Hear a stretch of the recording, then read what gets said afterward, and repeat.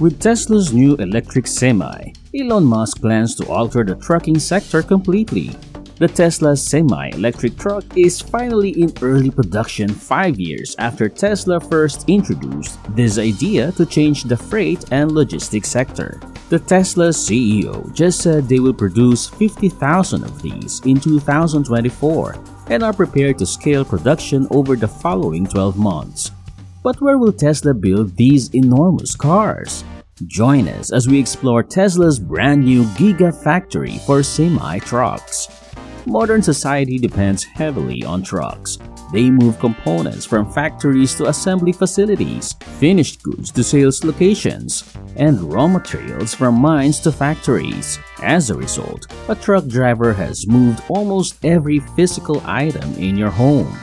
Since the creation of the first semi in 1898, they have played a significant role in our economy and way of life. But there are problems with the sector. Trucks must be sturdy and powerful, which is why fossil fuels have fueled them for many years. As a result, the trucking business is one of the sectors with the highest carbon emissions. Due to the long driving hours and low compensation, there is also a global scarcity of drivers. Additionally, there are tight limitations on how long a driver can work before taking a break.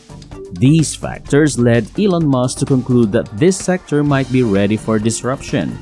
Elon Musk, the CEO of Tesla, stated, tentatively aiming for 50,000 units in 2024 for there's a semi in North America and works man outside North America. During the conference call that followed the release of Tesla's Q3 2022 financial results. This figure considerably exceeds what anyone previously believed Tesla was capable of. Tesla would have capacity at their Giga Nevada for 5 each week, or about 250 per year. According to a prior report from electric company, the Tesla Semi reportedly acquired a certification of conformity from Tesla on September 29, indicating that it satisfies all EPA emissions and fuel efficiency regulations. Excited to announce the start of manufacture of Tesla's semi-truck with deliveries to at Pepsi on December 1st. Elon tweeted in response, 4 electric motors, 1 at each wheel, power the vehicle. It states that the drivetrain will last 1,000,000 miles and that each wheel's independent suspension will automatically adjust to the terrain. They can see more of the road because the driver's position is raised. On 2 screens, a system of external cameras will stream live video of the surroundings. Since the driver is seated directly in the middle of the cabin, they have the best vision of the truck. And the Semi is one of the most aerodynamic vehicles of its size. The truck can easily cut through the air thanks to its flat floor and side flaps that automatically adjust to the height of the trailer. This is crucial to get the most driving distance feasible out of the battery, as the higher the wind resistance, the more energy is needed to move and the shorter the range that can be employed. If you look at the data, the Semi's drag coefficient is 0.38 CD, significantly less than that of other diesel vehicles, which ranges from 0.65 to 0.7 CD. A lower value indicates improved aerodynamic performance of the vehicle. Regenerative braking, which recycles energy lost when slowing down to the top of the battery and extend range, is a characteristic of the Tesla semi-truck. Tesla contends that the brake pads themselves won't ever need to be replaced because the technology is so efficient. The range of the Tesla truck is expected to be 500 kilometers. Since there is uncertainty in this area, Elon Musk quickly highlighted some crucial details on a call. No cargo capacity sacrifice, 500-mile range. He was sure to mention that going up an incline would lower the truck's range. Just to be clear, 500 miles with the freight on level ground. However, because of their regenerative braking systems, EVs can recover energy when traveling downward. Musk has suggested a range of 1,000 kilometers or 620 miles nevertheless. Tesla has created an autonomous tire inflation system for the Semi to extend the battery's capacity. Having properly inflated tires are crucial for more reasons than safety.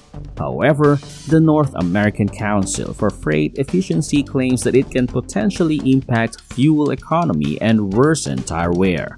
Commercial vehicles with tires underinflated by 10 psi typically have a 0.5 to 1% increase in fuel consumption. Therefore, keeping tire pressure will not only help keep trucks from breaking down, but also save money and increase range. Recharging is one of the main topics of discussion regarding the Tesla Semi.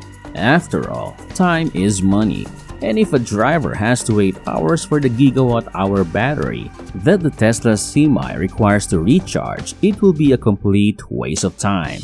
You can rely on Tesla to innovate its way out of a situation though. The Mega Charger is the solution. In as little as 30 minutes, a Mega Charger may provide an 80% charge. The motorist can travel 400 miles with this boost. These charges are anticipated to be several times faster than the most recent V3 Tesla superchargers, which can charge cars like the Tesla Model 3 and Tesla Model Y at up to 250 kilowatts. However, complete specifics have not yet been disclosed. These massive chargers have already been set up at the PepsiCo factory for the December 1st delivery of Tesla Semis. The Semi is classified as a Class A truck since it can carry up to 80,000 pounds of payload or 36 tons in weight. The Semi will also gain from a discount given to electric trucks that are fully loaded. To account for the additional battery weight, the US permits electric trucks to weigh up to 2,000 pounds more than their diesel-powered counterparts. If you have watched up until this point, thank you very much. Please think about subscribing for more videos regarding technology, like the Ford Tesla and the most recent auto news. One odd fact is that Tesla estimates that drivers will save over $200,000 by not filling up at the pump, even though the truck obviously doesn't need diesel, so the semi-truck will quickly earn back its cost. The Semi will be built by Tesla in Giga, Texas. That factory is one of the biggest structures on Earth, measuring as much as 3 pentagons or almost 15 city blocks. It is currently where the Model Y is made, and in the future it will also be where the Tesla Semi and Tesla Cybertrucks are constructed. In addition, Cybertruck chassis have reportedly been sighted recently all over the plant. This suggests that the new 9,000-ton clamping force Giga Press specially made for the Cybertruck is beginning to be calibrated. On September 28, the Giga Press, weighing 170,995 pounds, arrived in the United States from Italy. Each vehicle will be built much faster thanks to this innovation, increasing consistency and quality. One of the most cutting-edge paint shops in the world is located inside the plant. The all-aluminum bodywork of both cars will be coated with this. As most people anticipated, the Tesla Semi would have the company's improved autopilot function. This enables the vehicle to steer independently, maintain its lane, and autonomously brake in an emergency. It also has a system for alerting drivers when they are about to leave their lane. Additionally, they will have jackknife prevention technology. When a big truck starts skidding, it's called jackknifing, and it occurs when the trailer attached to the tractor or cabin swings and folds around frequently in front of the tractor, resembling a half-open jackknife. This is risky. The Tesla Semi sensors, according to Tesla, immediately begin to offset any instability by providing torque to each wheel and turning on each set of regenerative brakes as needed. Since it was taken off the Tesla website, the cost of the Tesla Semi has been somewhat of a mystery. However, the long-range model's starting price was $180,000 in 2017. Musk has also stated that he expects a freight customer to save $100,000 annually on fuel expenditures. The truck will pay for itself in under 2 years if this proves true. And that's it. What are your thoughts on the Tesla truck? If you believe this to be the end of diesel-powered trucking, let us know in the comments. Again, thank you for watching, and don't forget to subscribe, like, comment, share, and hit the notification bell for more upcoming videos like this. Before you leave, did you know that the all-new Polestar 3 is better than the Tesla Model Y? Well, to understand why to, make sure to click and watch this video here. See you there!